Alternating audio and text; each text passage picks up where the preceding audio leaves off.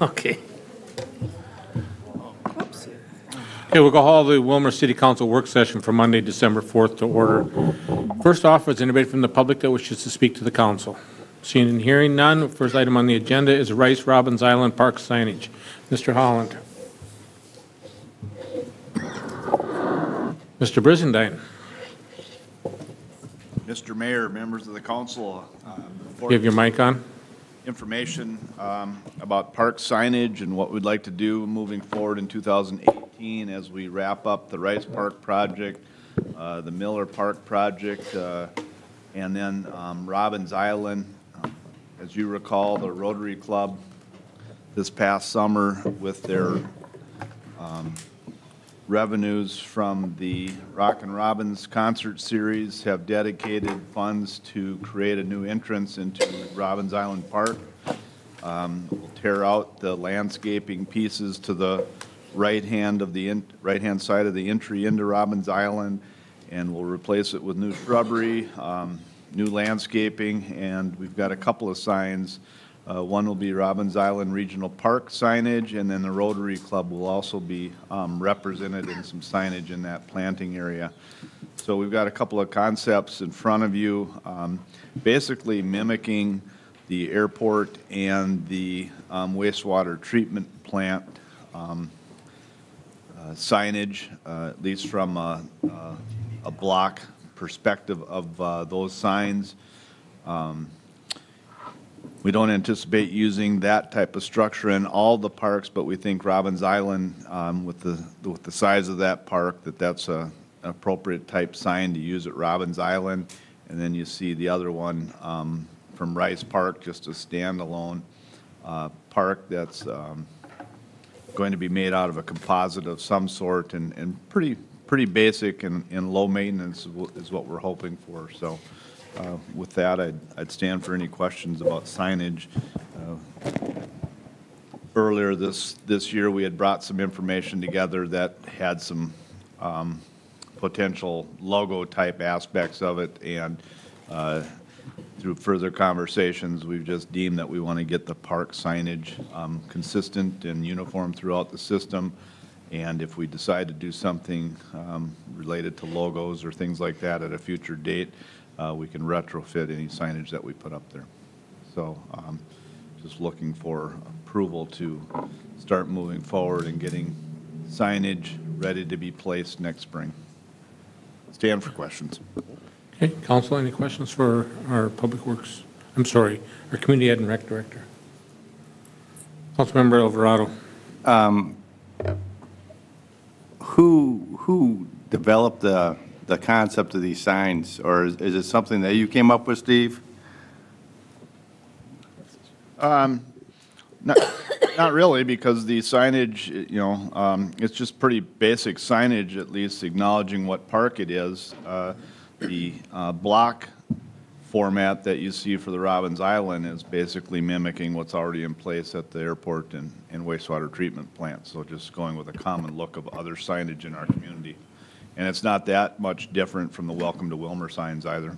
If I could add to that, I think the overall design and the size and scope of it, he worked with numerous people for that total design, if that's what your question. I wanted to add further to that. Personally, I'm not excited about it. I think it's, I don't know, just kind of plain. I heard what you said, that you intend to maybe retrofit it. Or change it maybe later on, is that what I'm understanding? If we decide to incorporate a logo throughout all the signs, then that sign is large enough that we could add the logo to it. The current signage that we have doesn't have logo anywhere on any of the parks existing right now, or our main facilities or our parking lot signs. So what I'm attempting to do is to get some uniformity within the signage as a starting point, because right now we don't have that. And so over the next year, maybe 2 years, we'll slowly start to replace these aging signs, and we'll have this uniform size and scope and color and font. And then after we get that complete, if we feel like we want to add a logo to it or change our current logo, we can go through that process. But right now, the dilemma that we're in with Robbins Island is that we have someone that, the Rotary Club wants to donate this money, and they would like to give it to us, but we haven't been able to get approval over the last couple of months just to even get started on this project. Right, right. Well, anyways, I understand about the uniformity and that sort of thing. It seems sort of plain to me. It is kind of plain and simplistic in that manner, and a lot of what I'm trying to attempt to do, even with our Willmar welcome signs, we're not going to change out those signs per se, but what we're going to do is we're going to use landscaping and try to enhance the signs through landscaping and, with flowers and such in the spring. And over the next couple of years, if we plant some trees and lift up the signs and so that they're more prominent, and then they'll stand out and they'll be more attractive. Okay, thank you. Plowman, followed by Fagerly. Thank you, Mr. Mayor. So the Robbins Island sign, that'll be lit up, won't it? Spotlights or solar lights or something like that?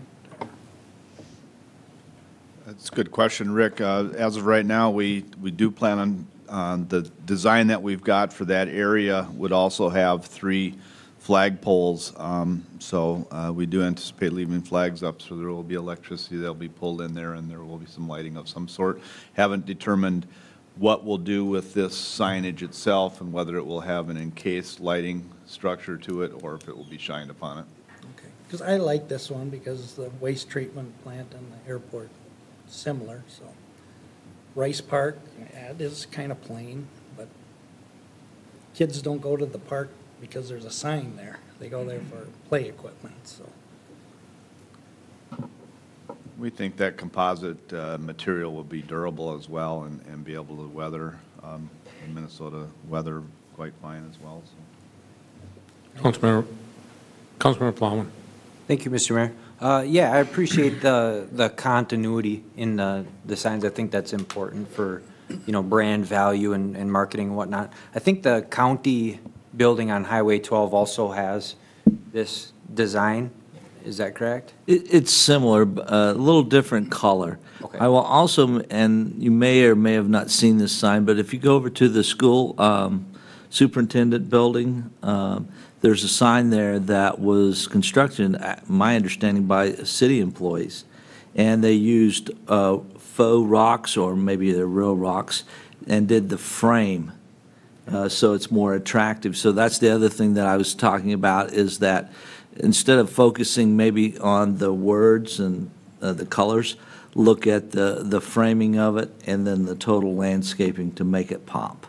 Yeah, I was just going to mention that there are things that can be done. I mean, this is a good, solid base structure, and it can always be added to. You can add backlit stainless letters, and you can add logos, and it can even be clad in another stone type if we decide to do that. And the real money's in the structure, I believe.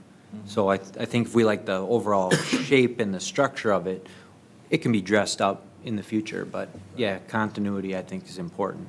Thanks for bringing this. Councilmember Meski. I like the design of it too, and I think this one can be retrofitted with, if the logo is anywhere, it can even be on the structure itself. I mean, it seems to lend itself to that. However, I'm less excited about the Rice Park one. That seems less ability to retrofit that. And I know that the discussions of logo seems more appropriate on our generic parks. This regional park concept I like a lot, and I think you could move with that. With the logos, I just see a lack of that opportunity with these other ones. I think we'd have to redo this sign if we're going to do a logo concept. I know that Councilmember Nelson is away tonight, but she had called me about signs too, and she is very adamant about logos, but I don't see a problem with the Robbins Island one. I like that one a lot. I mean, I think you can add that easily to that sign.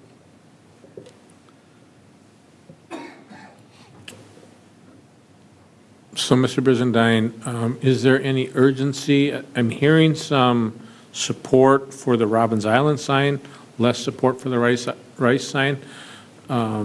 Is that kind of what you're wanting tonight? I mean, are we on a time frame here? I know that the money from Rotary might have a timeline with it. Sure, Mayor. The Robbins Island has more of a time constraint. Rice Park is just one of 35 other parks, in my opinion. The Robbins Island Regional Park is much different, as Swampson Field probably would be, because of how big they are and can absorb this type of structure on their sites.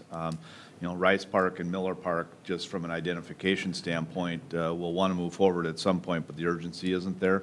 I think the urgency is to try to start getting away from those green timbers that we're using at some point, but I think the council certainly can start having discussions over the course of the next year and decide how to move forward with the neighborhood parks. And then I've got a follow-up question as far as the public input and how you sought public input for that. So you brought this to your committee and rec committee, I would guess. How else have we sought public input on that? To be honest, I have not sought a lot of public input into the signage, as I thought the council was still going to have discussions about that moving forward. As for Robbins Island, I think those of us that sit on the committee for the Rock and Robbins events have looked at this and think that this is a good look for the entrance into that park. But overall, input into the signage have not sought input into that at this time. So, Councilman Alvarado, do you have any comments after hearing those additional comments? Or? Thank you, Mr. Mayor. I guess I think it's important that the community has an opportunity to express their interest in designing a sign, and I think it's important that we allow them to do that. I would encourage that. I don't have a problem going along with the Robbins Island Regional Park sign. I think it's important that if the Rotary wants to share the funding, that we proceed that way. Okay. So I need some advice from staff then. Do we want to move up the Robbins Island one to the regular agenda or not? I would request that we move forward with the Robbins Island sign to the regular agenda. Because I'm not hearing support for the Rice sign. Am I hearing that right? Okay. Okay. Sounds good. I believe I seen an email that said to pull the Airport Management Administration agreement, or is that still supposed to be on? No, that was to pull the position description that was Okay. inadvertently added. I didn't get a chance to review that, and so I didn't want anyone to waste their time reading that. We'll revisit that at a later time. Go ahead. So You want to introduce it? the topic is the airport management and the administration out at our airport, and recently, as you know, we've had an employee that's acting as the airport manager leave the city this week. And so I had a discussion with that employee and with their supervisor, Bruce Peterson, and we talked about different options, and I got the complete history of the airport and how we've had some issues in the past, and we talked about the FBO and such. And so Bruce and I met with the FBO and the operations staff out there that currently run the airport, and we talked about different options.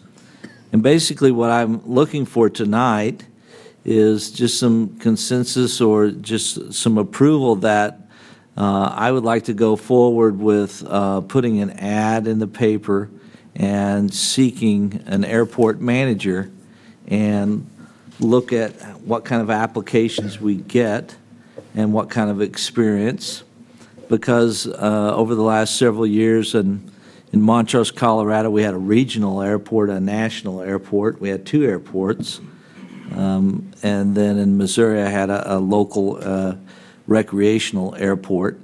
So I've had over a decade or more experience with airports, and I've found that an airport manager is one of the best tools to have because they have a vested interest in improving the airport and seeing its expansion. And also, it just seems to have a better working relationship with that type of setup. Having said that, after meeting with the owners of the FBO, I was very impressed with them and their experience. And I will say that I kind of had a little turnaround in my opinion, simply because they have a very financial interest in making that airport succeed. And when you have a financial interest in things, you seem to work a little harder to make things happen. But having said that, I expressed to them that I would still like to explore both my options, and they did not have a disagreement with that. Right now, we're in a slow period at the airport, and we have Mr. Peterson is very capable to fill in the interim period, so we're not in a rush. The operations agreement does terminate at the end of December, but we can continue that past the end of this contract period on a month-to-month basis, so that will not be a problem. So I guess what I'm asking tonight is if I can get some support and consensus for us to explore hiring an airport manager and or maybe entering into a contract with the owner of the FBO right now to have them do the management, the airport management, process and policies and so forth and management. So that's what I'm asking for tonight, and Bruce and I are here if you have any questions about how we want to do that or what's the pros and cons. Mr. Peterson, do you have anything to add to that?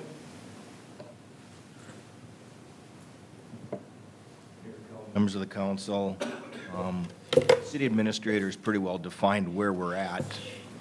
Historically, the airport did operate with a manager. The manager for a time was the FBO with Willmar Air Service. We had to split those responsibilities up after the FBO that purchased Willmar Air Service demonstrated they weren't able to take on the responsibilities of management as well as the FBO. I think it's important that the city look at a couple different options, and I don't think that we're seeking permission to hire a manager at this time. We want to identify those options, and as part of identifying those options, the administrator and I will meet with the Airport Commission in the near future and get their input as well. But a good way to start, I think, is to gauge the market. Let's advertise for the position and see what type of interest we can generate and see what type of candidates and options are out there. Thank you. Councilmember Osmus. Thank you. I saw under the desired qualifications that they was asking for a graduate of a 4-year airport management program. Who has something like that? And we're asking that to get pulled back. Okay. But I'm just curious, for people who are going to apply, in this area, where does somebody go for? In fact, there's one of the best schools up there in Fargo, is one of the best schools in the country. Okay. I guess I have a couple kids in aviation, so I know some of where the best schools are. But there are a lot of young men and women that are getting those type of degrees and so forth. Okay. So there is a pool of people with that. However, like I said, I wanted to relook that because Right. I'm not for sure that that's the qualification that we need for Willmar. Right. And and I know we were disregarding that part, but I was just thinking for the pool that we're going to try to draw from, I was just wondering where in the area would we have people that with qualifications, and would there be training in the area? But okay, I wasn't sure if Grand Forks or Fargo had something. St. Cloud does as well. Really? Yes. I've just never heard of And anybody I believe going for airport I believe management. Mankato does also. Oh, wow. Oh, good. All of those schools own their own planes to train students, not just as pilots, but in the management side of things as well. Northland Technical College does as well, in Thief River Falls. Who knew? Exactly. Councilmember Plowman. Thank you, Mr. Mayor. There's questions for Mr. Peterson. We haven't had a full-time airport manager in the recent past. Is one of the reasons for that, or maybe you can correct me, is it because of the group that we've had with the operations agreement that has been in place? Why haven't we needed a full-time person in the recent past for that position? Mayor Kelvin, Councilmember Plowman, members of the council. In 2009, when our last full-time manager left for bigger and better things, staff did advocate to retain the manager's position. At that time, it was a decision of the administration and council to look at different options, and that's when they tried to push it to the FBO. Because that didn't work, we split it up among city staff and had an operations contract with Eric's Aviation. That worked okay, except we no longer have the in-house management person. With Megan departing at the end of this week, we've lost that part of it. And it just makes sense to take a look at that full-time manager again. We have an active airport. We have a fairly large airport. We should not overlook that. It deserves the attention of the council, and we need to make sure that we're getting management services out there the best that we can for the money that the council's got available for that purpose. Okay, can I follow up with that? Do you think, given the current circumstance with the FBO, I think, you know, we were through some turmoil with that whole deal, but we're on the other side of it now, and I think things are trending quite a bit better, at least at airport commissions commission meetings that I've been to, and master planning groups and whatnot. Seems like things are continuously improving. I'm not opposed to the idea of you know, going through this and seeing what's out there. It's, as our administrator mentioned, it's still an option to potentially negotiate with the FBO and come up with something that might be workable? I think that's a valid option. We were already in the process of looking to combine the operations agreement with the FBO agreement because there was a very high degree of interconnectedness with Eric's and Oasis Aviation. And this really gives the council another opportunity to further combine and strengthen those functions with one entity, should they so choose. The only question I have, if that is to occur, is that there needs to be a real careful delineation of responsibilities and make sure that the lines of communication and reporting to the city are maintained so that we've got a municipal employee that does have the ultimate oversight responsibility, at least as a direct report. Yeah, I think that's well spoken. I'll advocate on behalf of the current FBO. I think they're doing a fantastic job, and I think they're a very reliable outfit. And I think we're, like I said, we're trending positively. But I think it's duly noted that, you know, the chain of command, so to speak, up through the city. I think it's really important that we keep that, you know, fresh in our minds too. Just to, well, it's just a good idea. Just good responsibility. Well, there are a number of things that happen with DOT, aeronautics, and the FAA that require a municipal employee to sign documents or to take certain actions. So whoever's doing this is going to have to be aware of who that main go-to person is at the city level, whether it's an airport manager that the council would assign that responsibility, or if it's a contract body that would have a responsibility to answer back to a staff person. One more and then I'm done. In the interim, while Megan is gone, we still have that. Do we have that in place? Whereas if documentation needs to be signed off on and whatnot for compliance, we can do that in the interim?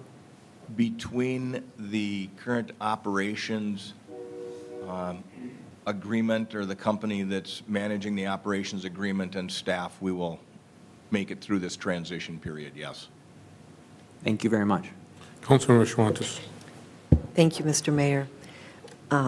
at first blush, I would think it would be difficult to fill a position for an airport manager at less than full-time or without benefits. So I think that probably is going to be an only option for us to find a qualified candidate. But I also agree with Councilmember Plowman's comments about having a strong FBO, and we're really fortunate to have them. In your conversation with the FBO, was there any discussion whether or not they felt that because they already have staff that is there at the airport and their familiarity with everything, you know, it's not going to take much time for them to be up and running because they already are, basically. Would they require, if this was awarded to an FBO, would they require a full-time position, or would they be able to do it in less hours than that? It would be full-time, and my concern also was for weekends and evenings, and he assured me that 24/7, they would have an individual there either on site or immediately available. And so we talked about everything from self-service fueling and different types of things like that, and maintenance and everything, because I'm familiar with that, and you have to have people available if you're going to run a full-time airport, and especially based upon some of the past history where we've kind of gotten a bad reputation. Now we're trying to restore that, and so I want to make sure that we not only restore it but enhance it so that we can continue to grow out there. Thank you. Okay, sounds good. Looks like you have support to go forward with the plan that you have in place. Thank you, Mayor, and thank you, Council. Next is we have the phased retirement option agreement with PRA. Mr. Peterson. Mayor Kelvin, members of the council, this matter is back before you because of the timing of some pending retirements. I understand that this matter was before the council for a brief discussion in early October at a meeting I was unable to attend. And the reason that we talked internally about bringing it back to the council is because we need to take a serious look at some succession planning options. And if the council would approve the use of the phased retirement option, PERA requires that we have council approval and file with PERA prior to using it. And with employees that are pushing up against retirement, there are two different notices that they can file with PERA. One of them is if the city offers the phased retirement option, and the other one is if they don't. So these employees are waiting to find out exactly what direction the council chooses to ultimately go on this matter. I don't think it's any secret that the city has really struggled at times to replace key personnel, and succession planning has been discussed. We've done some things at the department head and administrative level, but there's never been any program that's been implemented formally by the council. Now, we have several staff members that we know will be retiring in the next 5 years. The PRO agreement would allow the transition into retirement for the employee and provide the city with a planning tool that can help transfer knowledge. The PRO option allows the city to contract with a departing employee or retiring employee for up to 1,044 hours annually, and it allows the city to continue their operations without interruption and strain on the rest of the staff where we may need to redistribute the workload. It also provides for the continuation of good public services as the city looks to hire for difficult-to-fill positions. I think it's really important to remember that the city does not have to use it for every position that a retiring employee leaves. It does provide the option to maintain coverage of the position until it does get filled, and that position can also assist in training of new employees. There really aren't any issues for the city in that the city has full discretion as to who they would agree to keep on the hours of work for the retiree as well as the length of the contract. There are no major financial impacts for most employees except for the time that there would be overlap after a position was actually filled. What I'd like to use as an example is the building official. Due to the qualifications of our current building official, the city has delegation agreements with the state of Minnesota that allows the city to issue permits for and inspect public and institutional facilities. Eligibility for those agreements will end when that employee leaves in March of 2018. Over the past 2 years, permit fees for those types of projects have yielded revenue in excess of $250,000 to the city of Willmar. Looking ahead, projects have already been identified for 2018 that will create over $35,000 in revenue that the city will not have without the PRO agreement. We anticipate that there will be closer to double that amount in revenue with public projects next year. We're still waiting to see what's all coming in from the state of Minnesota.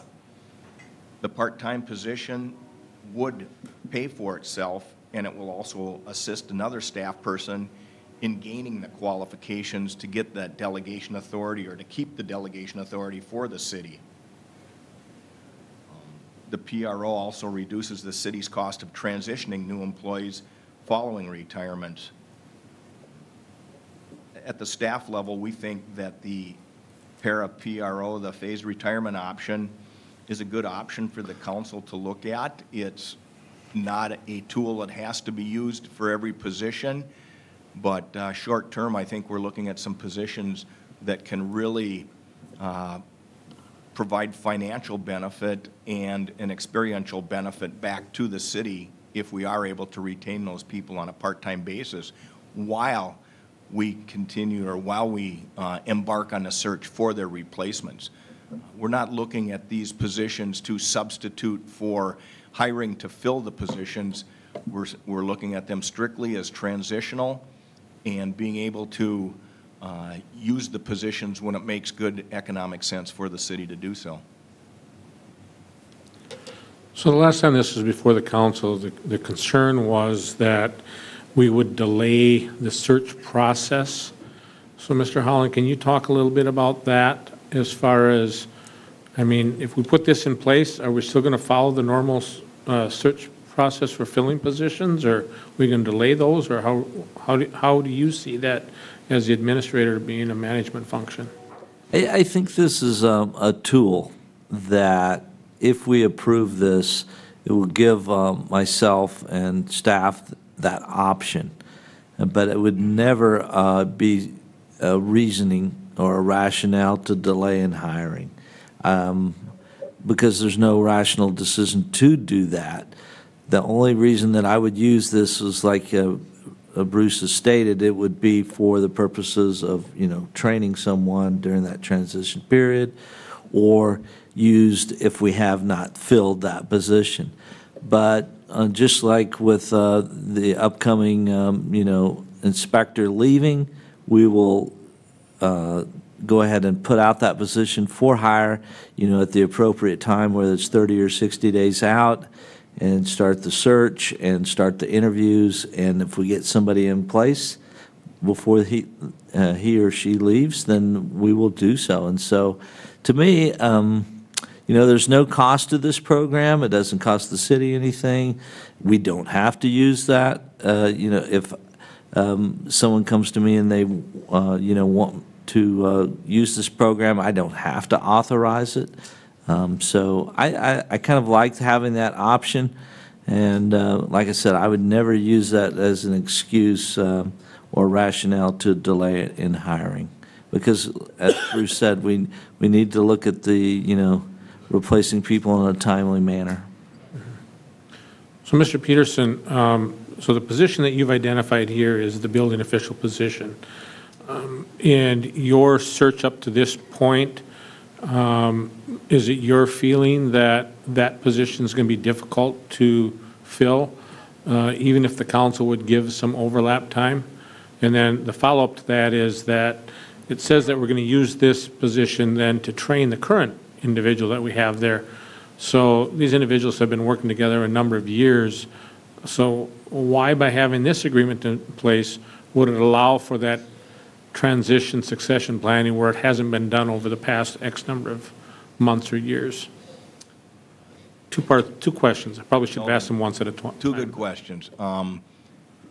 The market for building officials, certified building officials in Minnesota is extremely tight. To find a building official that has the education and experience that would qualify them to receive a delegation agreement or delegation authority from the state of Minnesota is going to be extremely rare. That's the answer to the first question. The second question is that Randy has been bringing the building inspector along and giving him more authority as his knowledge increases over the years, but you have to demonstrate multiple years of track records on multiple major commercial, industrial, institutional projects in order to get that delegation authority. And the building official has not, or the building inspector has not had the exposure to all of those large projects just because his position has been primarily focused on residential and the rental inspections. Thank you. And then how about our HR director? What's your position on this? And then we'll bring it to the council. Or maybe I've already asked too many questions. I'm in full agreement with this because, like everybody has been saying, we need a succession tool, and we need the ability to use it if we want to. Right now, we're sitting not being able to use this with a retiree, and this is specifically for retirees. Thank you. Council? Councilmember Schwantes. Thank you, Mr. Mayor. My thought is that if we do not approve it, it is not available. If we do approve it, at least it's a tool that is out there. Otherwise, we're going to have to, if we find ourselves in a position where we need to take advantage of it, we're going to have to start this all over again. So there's no harm in approving it, and I think it gives us a tool to be able to work with it. Councilmember Fagerly, followed by Meske. Thank you, Mr. Mayor. It's more or less like an insurance policy. If we need it, we have it. But maybe now is the time that we talk with the county about merging with them, or what kind of a fee cut we could get from them if they take it over. So. Thank you. Councilmember Meske. Thanks. Just the dynamics of how it would work. If we were to, as I agree with everything that's been said so far, if you were to move forward with this kind of a plan, is the approval process and that all done by the city administrator, and then it's passed on to the council? What's the process to implement it? And does it return to the council? Because, I mean, we talk about it's no cost, but truly the way we're going to use it, there is a cost of that overlap time. And I don't know, does the council get to chime in if there's going to be overlap time and a higher expenditure on the budget? Mr. Holland. My understanding would be, just like with other full-time employees, that decision authority would be mine. But I would also tell you that if I were to do that with a building official, I wouldn't do it without telling the council that's what I'm proposing to do. It just makes sense that any retiree that we're going to retain past their normal retirement procedures, that I would come back to the council and say, this is what I'm proposing to do. So I would do that. And are you ever anticipating, because we're talking about 131 8-hour days with the maximum, which seems a very long overlap time that could be kind of expensive. So it could be, and so normally would you use that? No. Any department that comes to me with a proposal will have to have that, a proposal, and show me a definite time why we have the need, how we're going to use that time, and how many hours it's going to take to fulfill that. And if it doesn't seem practical, then either I'll tweak it downward generally, and then bring it to the council. Councilmember Alvarado. I believe you answered some of my concerns. I would hope that we would have a window of the length of time and not just leave it open, because the purpose would be to hire someone to take that position and not just keep on renewing. That's not the intent of this. So I would hope that we'd have a minimum window to work with. Right, and I've been in other states where you didn't even have this requirement or this type of procedure. You know, you hire someone, oh, I'll keep you on half-time, and we're going to do that for 6 months. 3 years later, someone says, why is Charlie still on the job? You know, that kind of thing. So right. I don't want to get caught in that type of situation. We'd have to have some, definite understanding with that person. Look, we're going to bring you on for 3 months. You're going to work these certain hours, And then after that, then we're done. You know, that kind of thing. So everybody has an understanding, and if they don't want to comply with that, then, you know, it won't work. But I agree with you. We can't have it open-ended, because then it's, you know, I just need 3 more months, and, you know, you don't want to get in that situation. Yeah, I agree with what you're saying. I just don't want that to become a crutch. Right. Yeah, okay, thank you. Councilmember Plowman. Thank you, Mr. Mayor. Yeah, on the surface, it sounds like a good idea with the proper checks and balances, and if we know the process that's going to be in place, sounds like a win-win. I like it because it's a proactive way of going about things instead of a reactive way. And even though there could be or there would be some added expense, I would rather have that added expense rather than all of a sudden a vacancy that we don't know what the duration of that vacancy is going to be, because there's a cost to that too. And because there's duties that would have to be filled by others, and that gets expensive too. So I think this is a good measure of redundancy, just like you would with computer systems. You wouldn't set up to shut down one server the day that the next server is due to arrive. Right. You would you'd put the other one in place and make sure it's up and functioning first. And so I think it's a good proactive measure. I'm not sure that example is a good example when you think of the state of Minnesota and their vehicle registration. So I'm still waiting on 2 titles. yeah, my wife's waiting on tabs for her car since July, and they still don't have them. Mr. Peterson. I'd just like to respond to Councilmembers Fagerly's comments about taking a look at combining with the county. There's no one with the county and no one that operates in this county or the surrounding counties, with the exception of Stearns County, that I believe has delegation authority right now. The counties around us, including Kansas County, whenever they get a major commercial, industrial, or institutional project, those plans get sent to the state of Minnesota. The state of Minnesota reviews those plans. The state of Minnesota keeps all the fees for reviewing those plans and issuing the permits. And then the state of Minnesota continues to reward the county by providing bad service when it comes to calling for inspections and getting inspectors out here to keep projects on a schedule.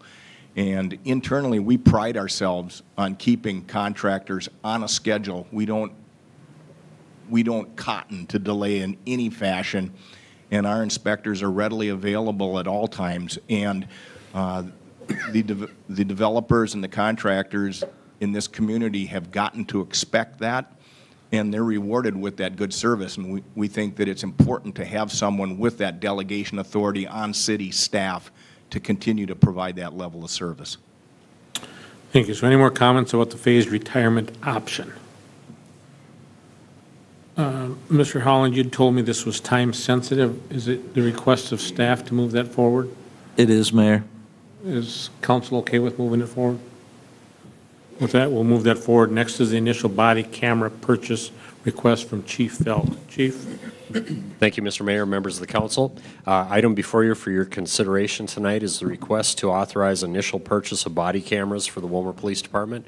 As you know, this body camera project has been in the works for a number of years now.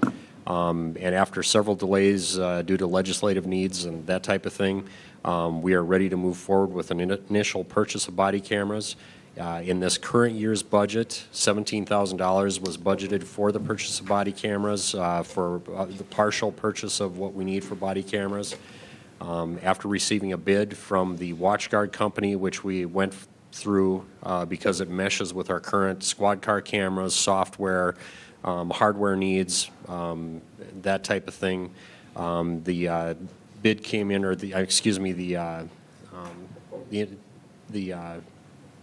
amount came in at $16,054, which fits into the current budget year, and just looking for approval to purchase those cameras this year. Okay. I did listen to you on open mic on Wednesday. You did a nice job of explaining it there. So thank you. I really like the plan that you're putting out there for how you're going to roll this out to the public, how you're going to have that public input piece. I believe you said you're going to have at least 2 public meetings. Correct. That's our plan, that we are required to have at least one public meeting by state statute in dealing with body cameras to talk about the policy. Right now, we have a committee of officers at our department that are putting together a rough framework of a policy. We'll have our public meetings, meet again, mesh some policy wording that way. Then it does come in front of the city council for approval. This is one of the, by state statute, the city council has to approve the body camera policy.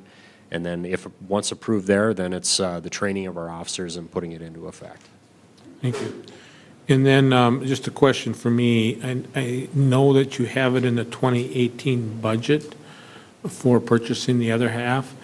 Is there any advantage if we were to purchase all of them at one time? Would there be a price break, or hasn't that been vetted yet? You know, we didn't go real in depth with that just because I knew the limitations of this year's budget. And the same request for the same amount of funds have been put in for next year. From talking with the vendor on this, there may be some, but I don't feel it would be a large amount to do it all at once. Council? Councilmember Schwantes? Actually, just a quick thought that ran through my mind, and he read my face, I guess. But it would make sense that if there is a discount and 2018 is right here, just to go ahead and turn it around and include both years in the budget. Councilmember Osmus?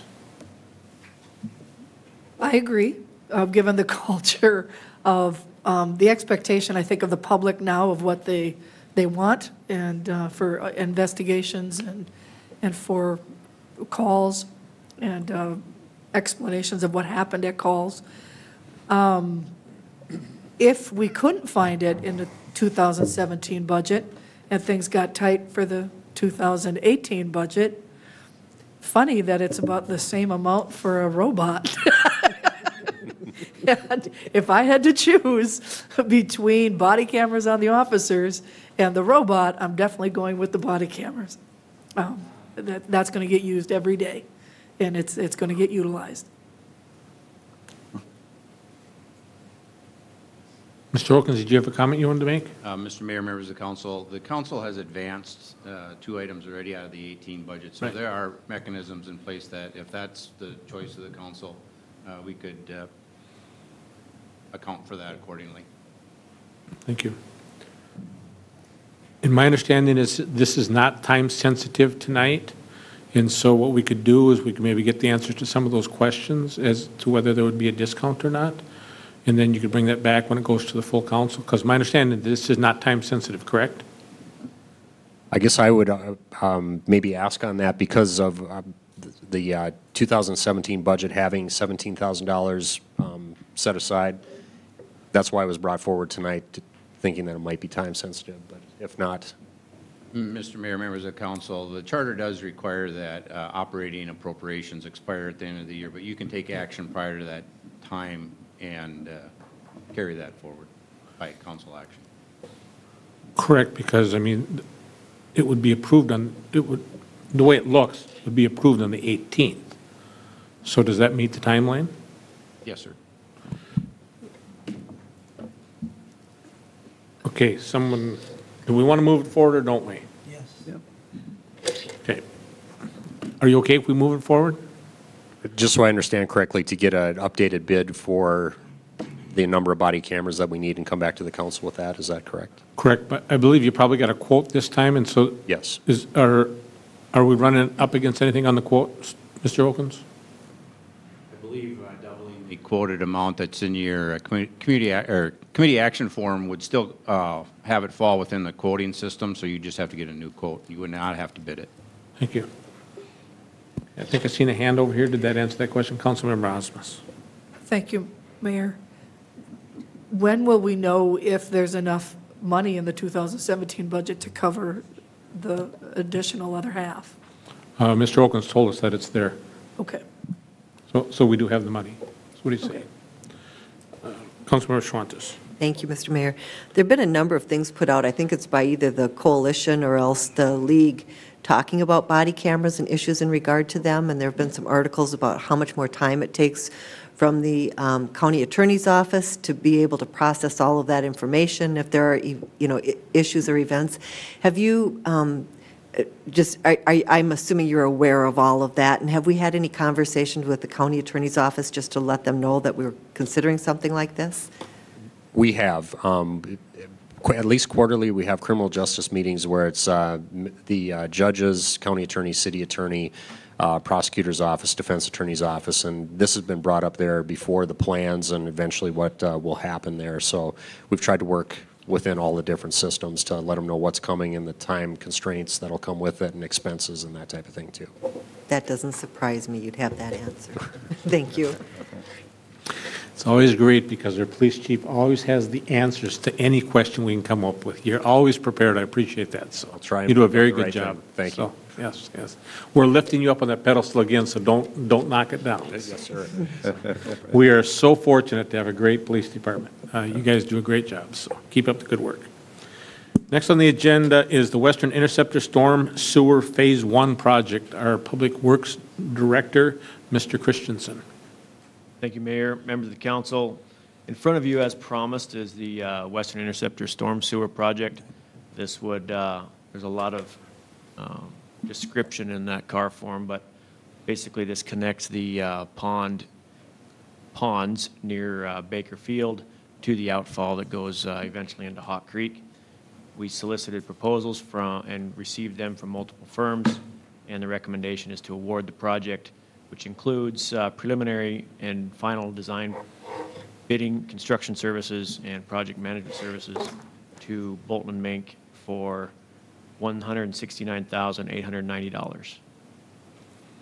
Can you remind us what we had placed in the budget for that? 2017 capital program included 150 for this phase, 150,000. However, in the proposal, it requests that the part of the design services explore and investigate grant sources for this project.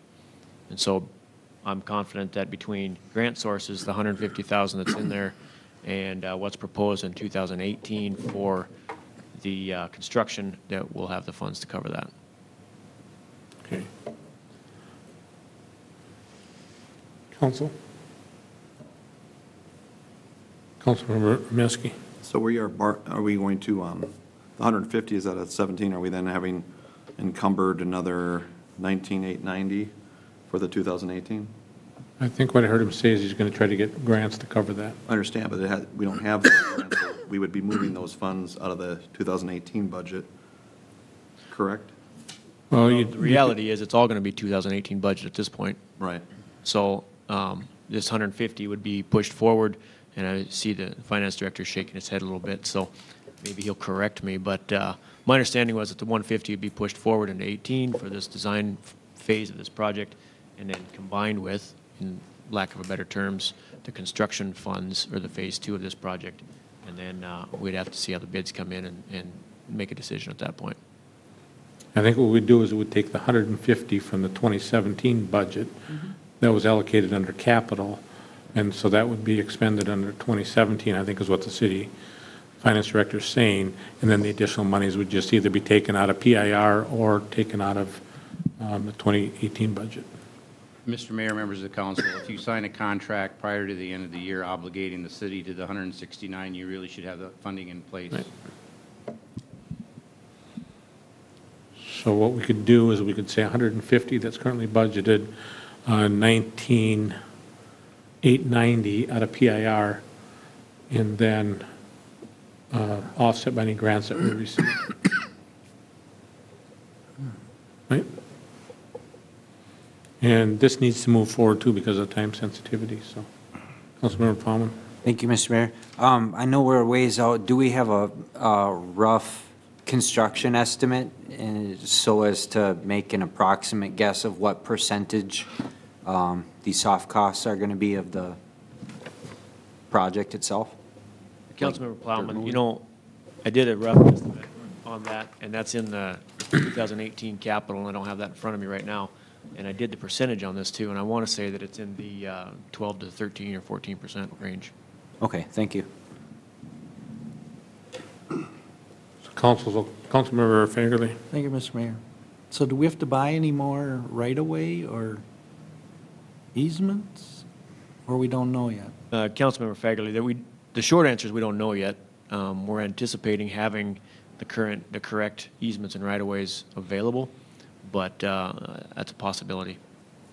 So we can't just go where the existing one is and dig it up and go about 4 or 5 feet deeper? If 4 or 5 feet bigger?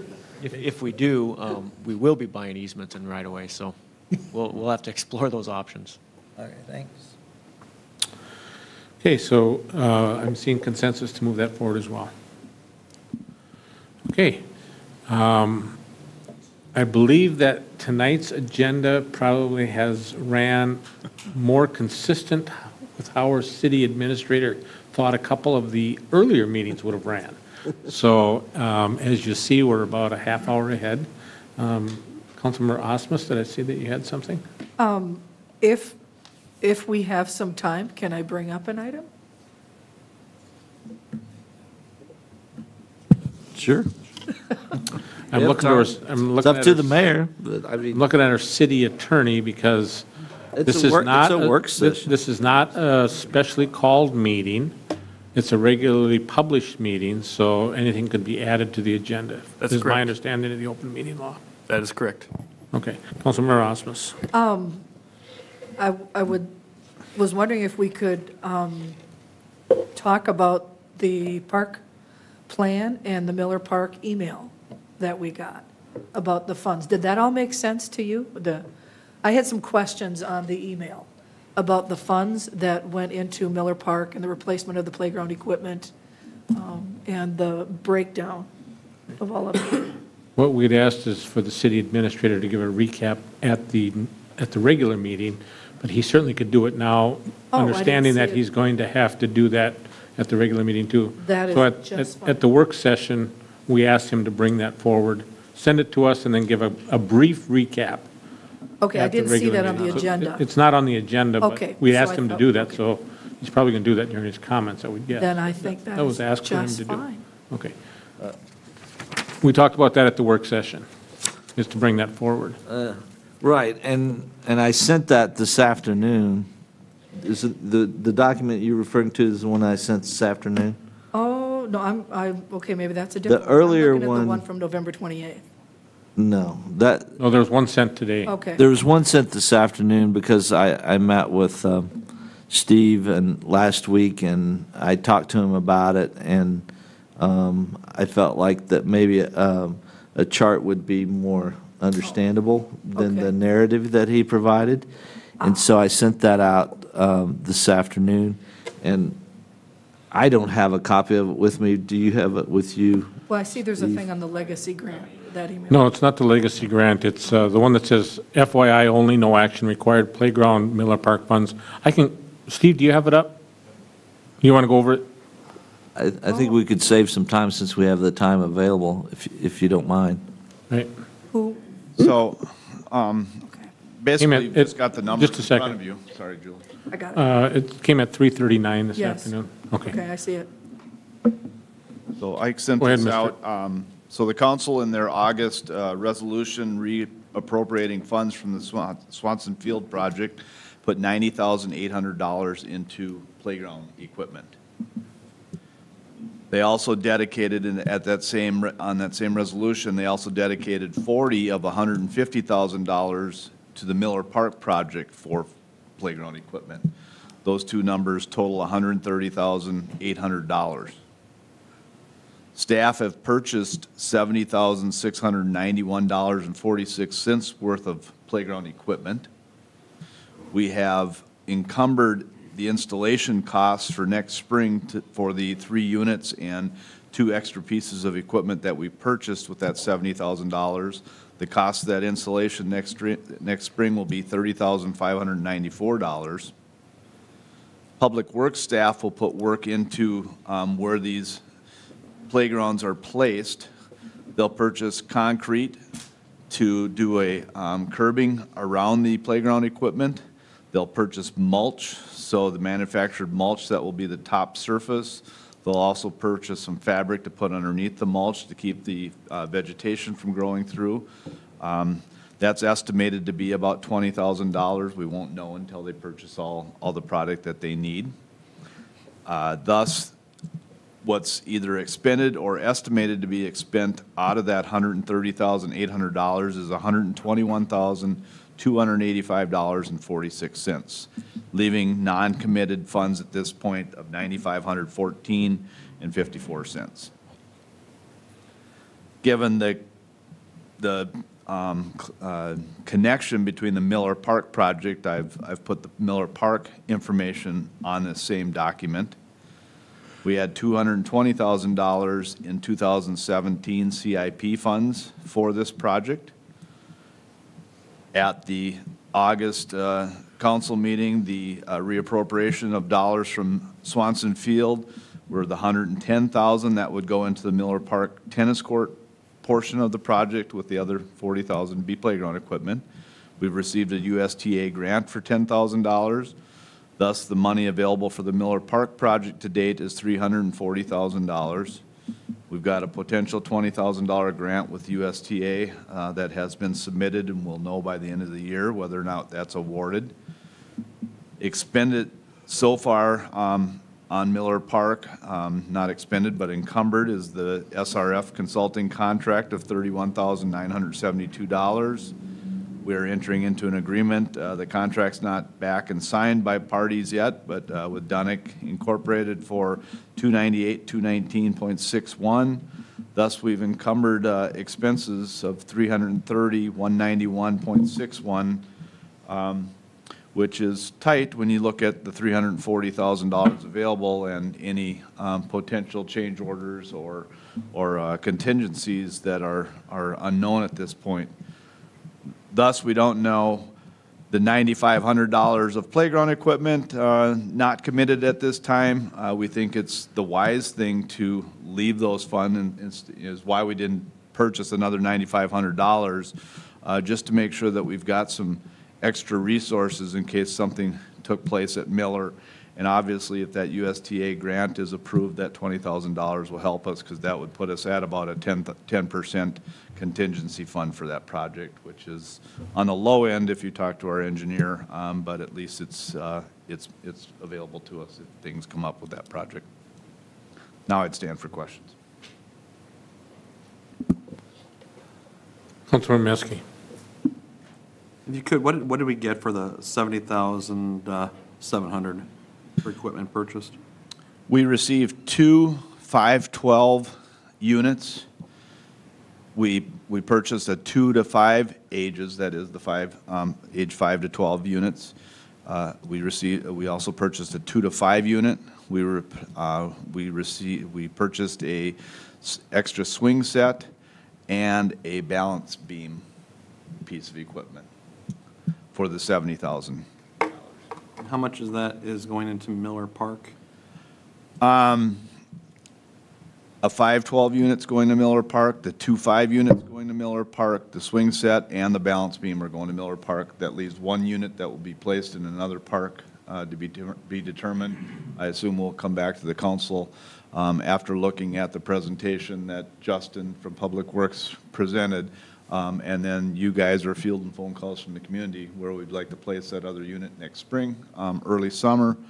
And then pending what takes place regarding the 2018 budget, we do know that right now the mayor's budget has $100,000 in that budget for playground equipment in 2018. Thank you.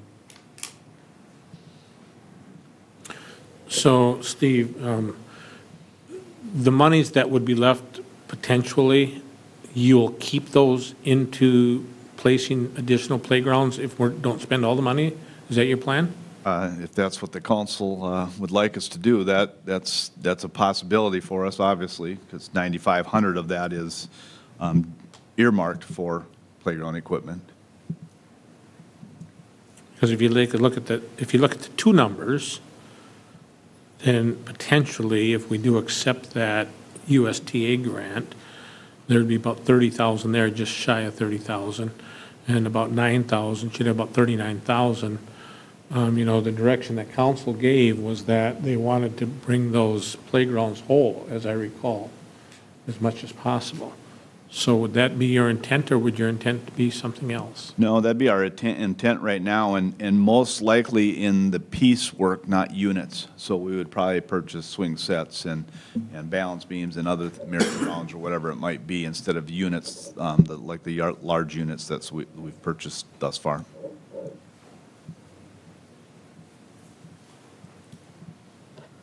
But obviously, we'll bring that back to the council for any decisions once the Miller Park project's, that's got a wrap-up date of July 31st. Correct. Councilmember Fagerly. Thank you, Mr. Mayor. Steve, I want to put dibs on that last piece of equipment for Sunrise Park.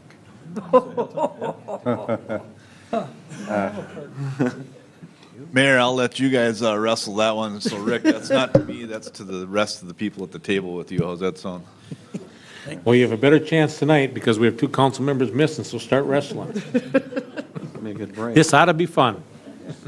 Keep the camera rolling. Okay, Councilmember Alvarado. Apologize. I would ask that you also work with your board, the park board, for suggestions as far as recommendations as to where the equipment goes. We met on Friday, and that was the discussion that we had, that we'd bring that back to them in January, February, and after them having that discussion, bring it to the council table. I think that's a great idea. Thank you.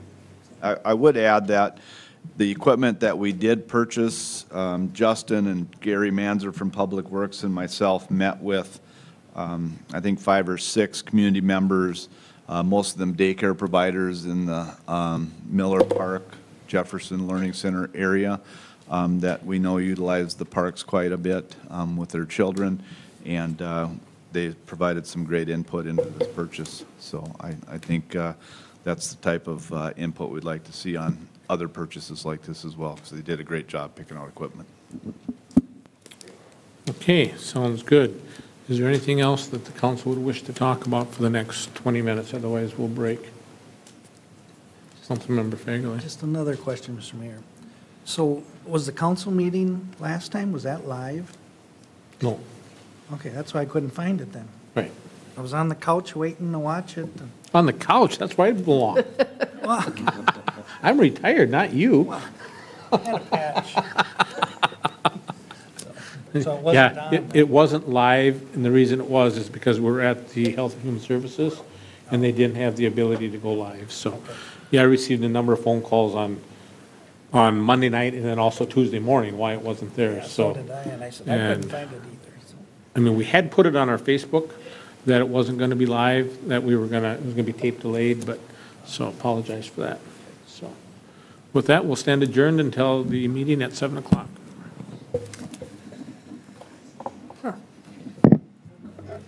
Didn't mean to jump your agenda there, Mr. Holland. Didn't mean to jump your agenda.